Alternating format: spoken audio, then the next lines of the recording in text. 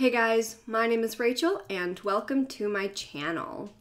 So today's video is going to be another unfortunate case of a child who was put into a situation that she should never have been in, and because of this unfortunate situation, this entire thing played out in the worst possible way. The circumstances surrounding this little girl's disappearance are absolutely frustrating, and they just don't make any sense whatsoever, and it will just leave you wondering. I mean, it's one of those cases where you really just have absolutely no idea what possibly could have happened. So with that being said, today we are going to be talking about the unsolved disappearance of Relisha Rudd. Relisha Rudd was born October 29th, 2005. Her mother was Shamika Young, and she had 3 younger brothers.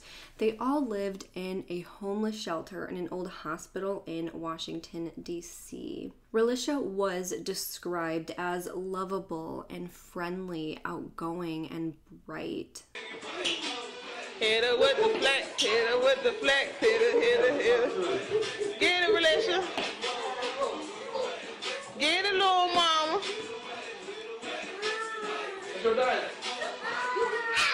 Now, Relisha had a bit of a rough upbringing. In July of 2007, social workers visited Relisha's home and discovered evidence of there being inadequate amounts of food for her and her newborn baby brother. They also had seen signs of physical abuse. So in April of 2010, more social workers visited the house again, and this time they discovered signs of medical neglect. The house was dirty with trash and cigarette butts everywhere, and they found that the young children were left unsupervised in the home. In November of 2013, when the family was living in the homeless shelter, social workers found evidence of physical abuse once again. One of the children had evidence of being thrown to the ground and slapped, resulting in a split lip.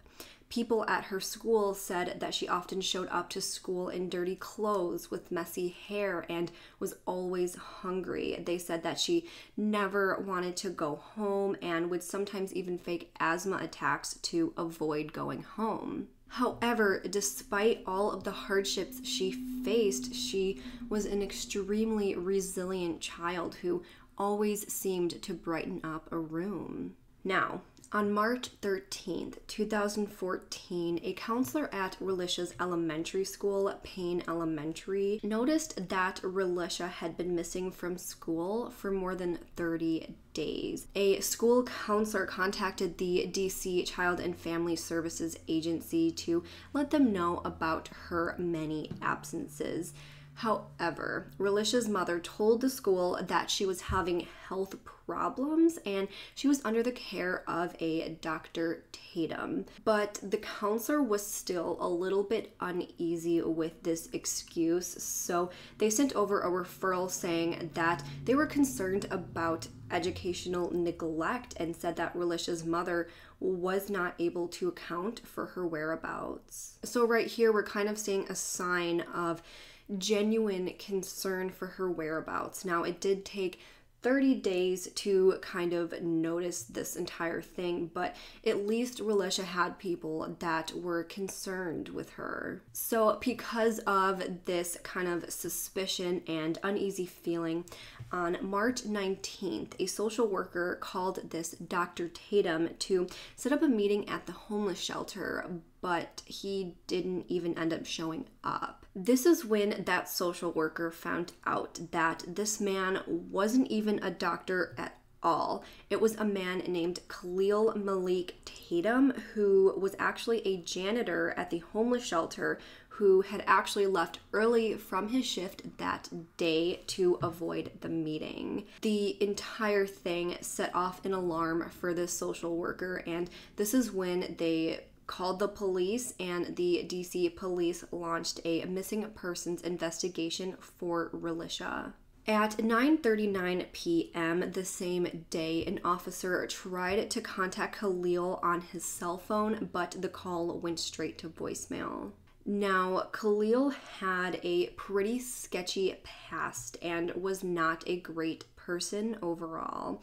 He had a felony record for burglary, larceny, breaking and entering, and he was in prison from 1993 to 2003 and then again from 2004 to 2011. After he was released, he was hired as a janitor by the Community Partnership for the Prevention of the Homeless. Khalil was kind of known for his inappropriate behaviors towards the shelter residences, and then he also was kind of known for paying particular attention to the younger girls. Now, eventually, after working at the homeless shelter for a while, he was able to make friends with Relisha's mother, but he was really just kind of trying to spend time with Relisha and kind of win her over. He bought her a tablet. He took her to see Disney on Ice. Relisha called Khalil her grandfather, and she really grew to trust him. He would take her out and spend time with her, and one day he asked Relisha's mother if he could take Relisha to a pool party to spend time with his granddaughter. At this point, he was able to gain Shamika's trust enough to take Relisha overnight to stay with him and his granddaughter. This was in February, the same time that she stopped showing up to school. Now, like I said, after Khalil failed to show up for this whole meeting that they had set up, police launched their investigation. This was 30 days after she had stopped showing up to school. During their investigation, they actually caught Relisha and Khalil together on security video. The two were caught on camera walking down the hallway in a Holiday Inn Express on Bladensburg Road in northern DC on February 26, 2014.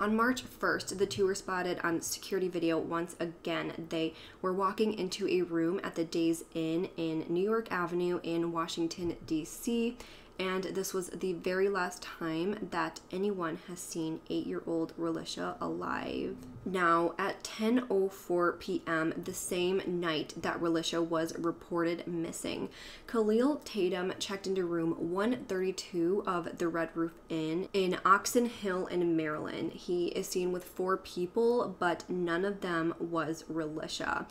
About an hour later, 3 people were seen leaving from this room. The next day, around 8:01 a.m., Prince George County's police received a request from the DC police to help investigate Relisha's case.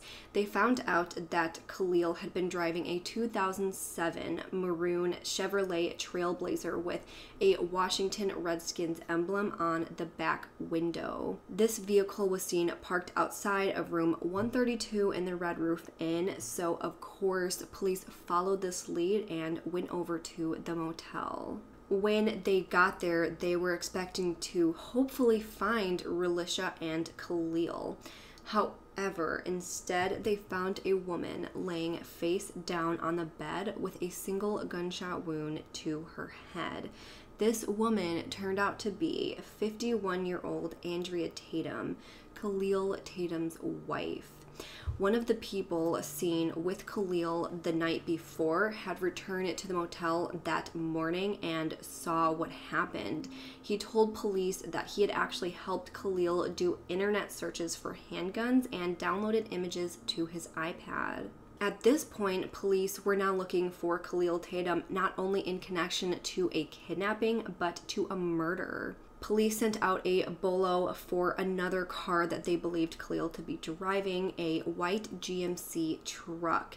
They quickly spotted the truck, but it had been abandoned in Hyattsville, which is a city near Washington, D.C. On March 25th, the FBI released the video of Khalil and Relisha at the Holiday Inn. They set a $25,000 reward for Relisha's safe return, and the Prince George's County Police offered another $25,000 reward for information leading to Khalil's arrest and the killing of his wife. At this point, they were kind of starting to lose hope and thought that Relisha was probably killed sometime in the 30 days that she was with Khalil. DC Police Chief Kathy Lanier announced that there had been no confirmed sightings of Khalil and Relisha after the March 1st sighting. Now, on March 31st, police received a tip of a location of a possible gravesite of Relisha. This tip led investigators to the Kenilworth Park and Aquatic Gardens in Northeast Washington. Now, when they got there, instead of finding a gravesite for Relisha, they had found a man thought to be Khalil Tatum inside of a shed with a self-inflicted gunshot wound to his head. His glasses and gun were found next to his body, and investigators believed that this body had been there for at least 36 hours. The next day, this body was positively identified as Khalil Tatum. Police spent the next 6 days intensely searching this 700-acre park for any sign of Relisha. Representatives from the Black and Missing Foundation helped police search this park. They were told to search for absolutely anything that could belong to a child, a shoe, clothing, or any sort of items that looked unusual. However, despite many volunteers and tireless search efforts, absolutely nothing was found. Police later came out and said that Khalil had bought 42-gallon trash bags on March 2nd and was seen at Kenilworth Park the same day. This led them to believe that it was possible that his body was there for several days before they found him. Searches continued for Relisha in the months following. From April through May, dozens of volunteers gathered to search all over Northeast and Southeast Washington.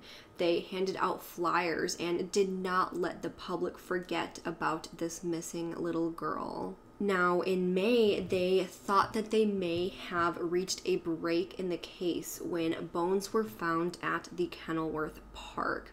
However, they tested these bones and they turned out to just be animal bones. At this point, the case was at an absolute standstill. Police didn't even know if they had enough information to decide if Relisha was even deceased or not. Either way, to this day, the investigation continues and the case remains open. In December of 2015, over 60 police officers, cadets, and federal agents were led to a large construction site in Northeast Washington where they searched carefully for any sign of Relisha.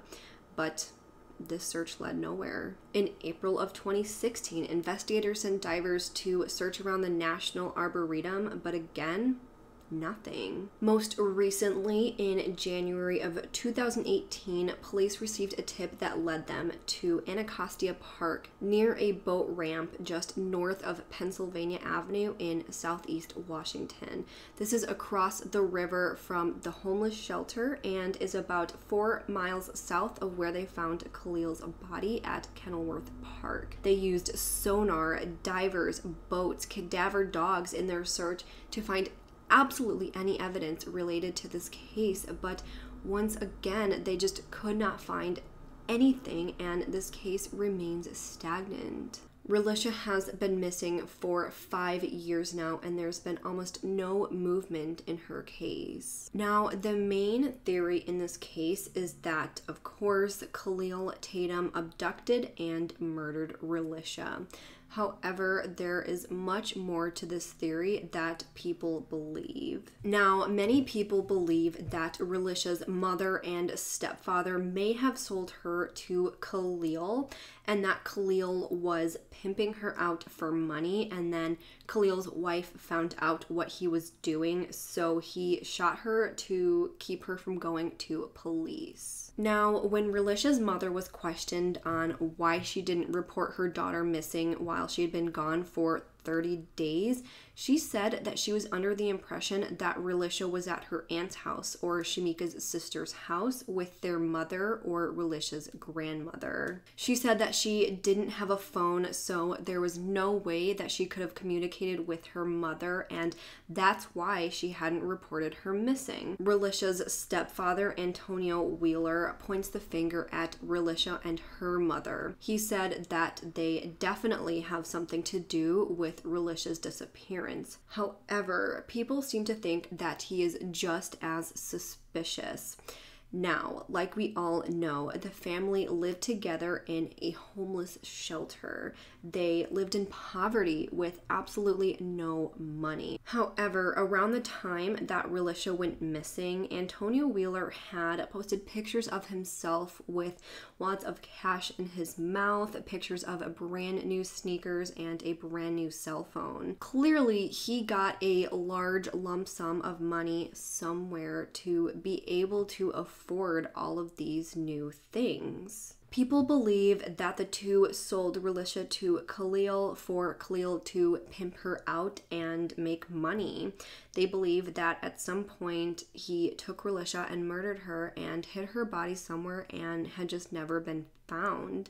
Maybe while he was pimping her out, his wife found out what he was doing and threatened to go to police. Maybe he thought the only way out was to kill her, kill Relisha, and then take his own life so that there was absolutely no one who would find out what was going on. I do think this is a pretty reasonable theory. However, the question I have is that if he killed Relisha, why would he bother to hide her body so well after leaving his wife's body in the middle of their hotel bed? Why would he care about authorities finding Relisha's body if he was just going to take his own life? That is just the one thing that doesn't really make sense to me. He left his wife just out for everyone to see, and then he took his own life and was just in a shed. He didn't hide his wife's death at all, and he didn't hide his own death very well at all either. So why would he bother to go out and hide Relisha's body so well? He clearly didn't mind being known as a murderer from killing his wife. The next theory is basically the same as the first theory, only that instead of Khalil killing Relisha, he sold her into sex trafficking. Maybe he was pimping her out and eventually decided that he wanted the big payout and just sold her into sex trafficking. Maybe that's when his wife found out, so he decided to take both of their lives again so that no one would find out what he was doing. Or maybe he was pimping her out, his wife found out, and that's why he sold her into sex trafficking. Maybe after his wife found out, he just wanted to give Relisha to someone else before taking her life and then his own. Maybe he just did this to kind of wash his hands of the entire situation, get rid of the witness or the person who may have had information, put Relisha to someone else to take care of her, and then just took his own life so that this whole situation would just go away. In my opinion, this theory seems a little bit more likely than him killing her. I honestly think that if he had killed Relisha, that her body would have been found by now. Again, it doesn't make sense to me why he would be so careless with leaving his wife's body laying there for someone to find, but then was so sneaky and skilled that he was able to hide Relisha's body so well. And again, I don't see why he would even put so much effort into hiding Relisha's body if he were just going to take his own life anyways.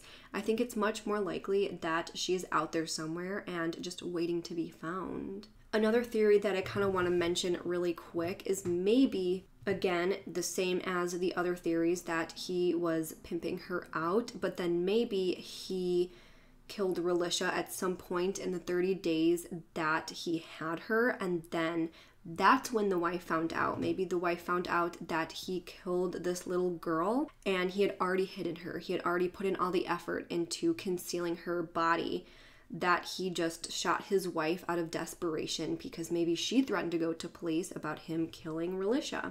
And then that's when he took his own life as well. I think that kind of also would make sense for why he would just so carelessly leave her body laying in the middle of the bed after, taking so much time to hide Relisha. Maybe this was something out of desperation. Maybe, again, he went and hid Relisha's body. Maybe the wife even found out where she was and was going to tell everyone, was going to go to authorities, and out of desperation, that's what happened. Maybe she had gone to the hotel to confront him, and then in the heat of the moment, that's what happened. And then he, again, just wanted to get rid of this entire situation, and that's why he took his own life. Again, in terms of him hiding Relisha's body so well, I think that's probably the only theory that makes sense to me in terms of him so carelessly leaving his wife's body laying there and his own body in the shed, and then carefully concealing Relisha's body. The last theory, which really isn't a theory in itself, but I do want to mention it, is that Relisha's parents maybe didn't really know what was going on. Maybe they just thought that Khalil was this nice guy who just liked hanging out with Relisha. Maybe they really thought that they were just going out and hanging out with his granddaughter. Maybe Shamika really thought that she was at her sister's house this entire time. We don't really know how these conversations go, so maybe when Khalil had been hanging out with Relisha and apparently,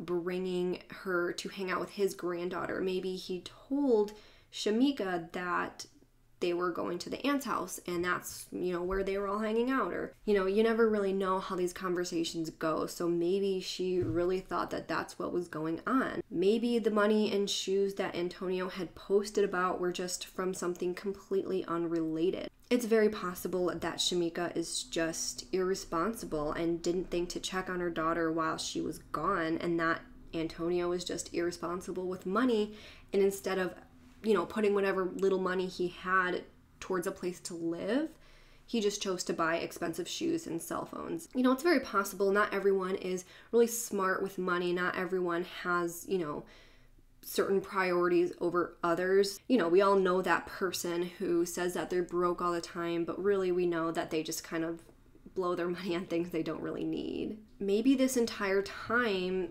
they just didn't have any idea what Khalil was doing with their daughter. I do think it is possible that they're just irresponsible people who let their daughter hang out with this guy, completely oblivious to what was going on, and then, he either killed her or sold her into sex trafficking, and the parents just had no idea this entire time. Personally, I don't know how likely it is to be so oblivious and irresponsible that she was able to hang out with this man for so long, and then they just didn't see her for an entire month and they just didn't think to check on her. I mean, unless again, they just really did not care about Relisha's well-being whatsoever, which is possible. If they really just maybe didn't want to have kids, or they just, were focusing on other things or whatever, they could have just not even thought to check on her. They may have just been irresponsible parents, and when they're questioned about it, they want to make sure they come up with something so that people don't suspect them, people don't think that they're terrible parents. I mean, either way, in my opinion, I think that they are incredibly irresponsible if they didn't know what was going on, and then obviously they're terrible people if they did know what was going on. But either way, the parents are pretty much to blame for this. I know that again, if they didn't know what was going on, they still didn't bother to check on their daughter. They still, didn't bother to report her missing when she was gone for 30 days. Even if you think your daughter is with someone that you trust, you still want to check up on them. not crazy that even if they're with your mother or your sister or whoever, you'd want to check on your kid or talk to them or see them within the 30 days that she was gone. It just doesn't make sense to me. It kind of feels weird, kind of like pointing out the parents and saying that they sold her into sex trafficking, they sold her to be pimped out. That's just like literally the lowest that you can go. If you are selling your kid into sex trafficking, that is literally the worst thing as a human being that you can do. That's literally like the bottom of the bottom. And I might just be naive, but that just really doesn't seem like something parents would do. But I know it happens, and unfortunately it is very possible in this case, but I don't really want to point the fingers directly at the parents, especially if they, didn't do what they're being accused of. Again, we can point the finger at them for being incredibly irresponsible, but in terms of being these despicable parents who would sell their daughter for money, I don't know if they're, quite that terrible. Either way, I do believe that she was with Khalil this entire time, and he either gave her to someone else or murdered her. If he wasn't pimping her out for money, if maybe he just wanted her to himself or whatever, it's possible that he may have killed her at some point just to hide what he was doing. And then again, the wife found out. I think in all scenarios, the wife probably found out what was going on and threatened to call police or threatened divorce or something like that, and he freaked out and shot her. That's, I think, really the only explanation for why he would have shot his own wife. And then again, he could have either been just trying to avoid going to jail, or he just felt bad, which I don't think he probably felt bad, because he just doesn't seem like the type of person that would feel bad for what he's doing to a child after doing it over and over and over again. So I think he probably just took his own life to avoid going to jail. I think the walls were starting to close in on him, and he wanted to just get out of the situation the best way that he knew how. So that's pretty much all I have for this case.